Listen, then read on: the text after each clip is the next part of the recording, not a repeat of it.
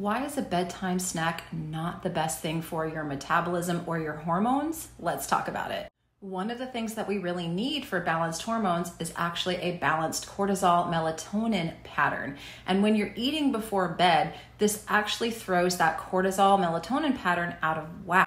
The thing is, every single time we eat, we make a little bit of cortisol. This is not necessarily a bad thing, but at nighttime, when our bodies are supposed to be winding down and moving into repair mode, cortisol is going to oppose melatonin.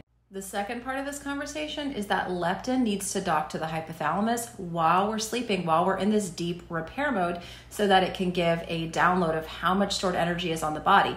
This in turn is going to affect your thyroid, your sex hormones, your bone health, your immune system. All of these things are signaled by this process happening every night when you're sleeping.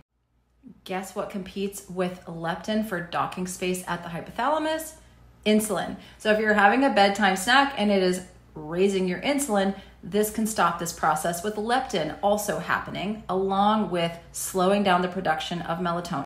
If you want to learn more about how to set up your optimal day for cortisol, melatonin, and your metabolism, check out some of my free guides linked to my bio or my metabolism repair kits. Save up to 45% on those. Also, top link in my bio if you have any questions.